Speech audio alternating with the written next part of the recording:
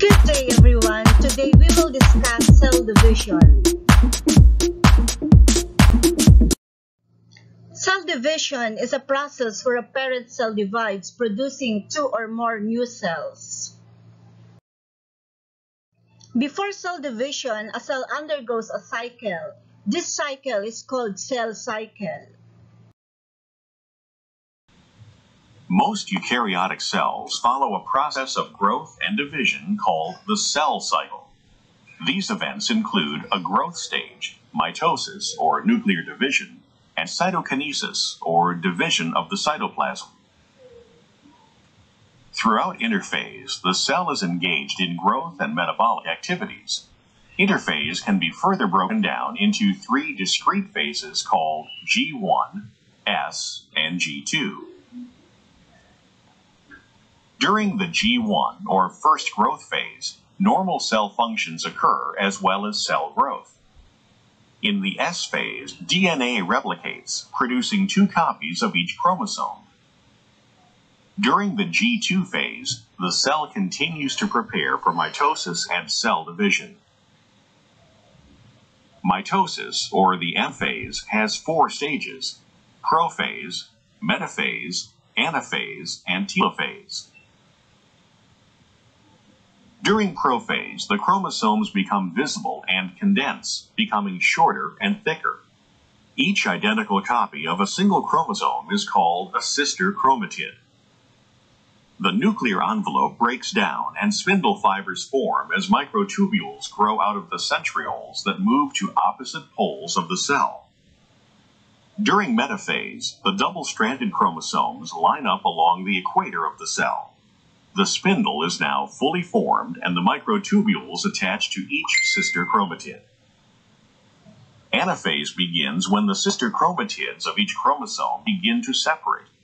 The centromere that holds sister chromatids together divides, and the chromosomes move away from each other along its spindle fiber. In telophase, the two groups of chromosomes reach the opposite ends of the cell.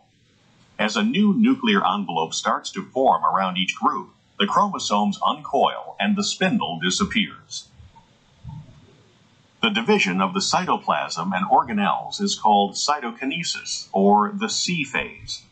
The result of mitosis and cytokinesis is the formation of two genetically identical cells. To summarize the entire cycle, G1, S, and G2 phases occur during interphase while the cell is growing and preparing to divide. Mitosis, or the division of the nucleus, consists of four phases: prophase, metaphase, anaphase, and telophase, and in these phases, duplicate copies of the chromosomes are split equally. Finally, the cell's cytoplasm divides during cytokinesis and results in the formation of two genetically identical daughter cells. Two types of cell division are mitosis and meiosis. The stages of mitosis is PMAT, P for prophase, M for metaphase, A for anaphase, and T for telophase. Interphase is the event prior to mitosis. During prophase, the chromosomes pair up. During metaphase, chromosomes line up at equator. During anaphase, sister chromatids pulled apart. And during telophase and cytokinesis, cell pinches in the middle, resulting to two identical daughter cells. Mitosis is a cell division that produces two new genetically identical cells. It divides once. The diploid parent cell produces two diploid 2N daughter cells, which means, in case of humans, a full set of 46 chromosomes are present. Mitosis occurs in body cells or somatic cells. All of the body's non-reproductive cells divide by mitosis, such as skin cells of the hands, muscle cells, and blood cells, except red blood cells because they do not have nucleus. Mitosis helps organisms grow, heal wounds, and replace countless of cells that are shed every minute. Meiosis, the parent cell divides to form four daughter cells, each with half the number of chromosomes called haploid, represented as N. Meiosis involves two parts of cell divisions. The first part is called meiosis 1.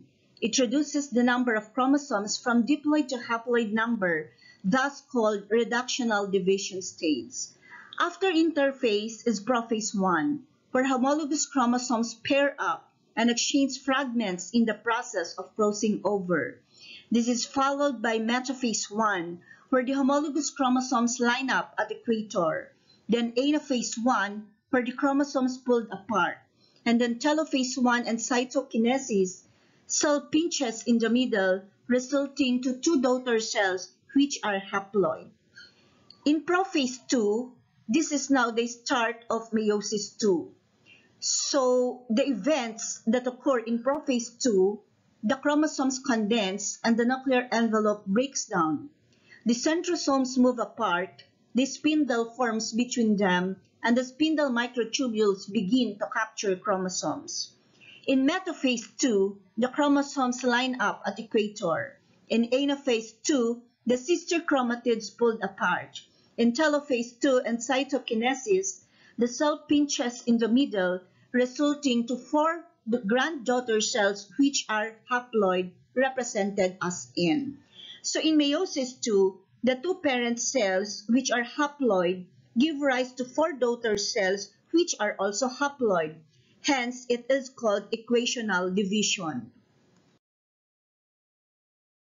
Meiosis is used by multicellular organisms in the formation of reproductive cells or gametes. This process is called gametogenesis. Are you excited to find out how egg cell and sperm cells are produced? Oogenesis is the development of egg cells in the ovary. Let's take a look at the diagram. Oogonium, having a diploid chromosome, grows into a primary oocyte, and there are around 400,000 of them in the ovary at birth. They remain dormant until just prior to ovulation. The primary oocyte undergoes meiosis 1. The nucleus splits so that half of its chromosomes go to the first polar body, and the other half goes to the secondary oocyte. The first polar body and the secondary oocyte proceeds to meiosis 2, giving rise to three second polar bodies with haploid chromosomes and one mature ovum with haploid chromosomes. The three polar bodies disintegrate, leaving only the mature ovum. Spermatogenesis is the formation of sperm cells in the testes. Let's take a look at this diagram. The diploid spermatogonium in the seminiferous tubules of the testes grows into a primary spermatocyte.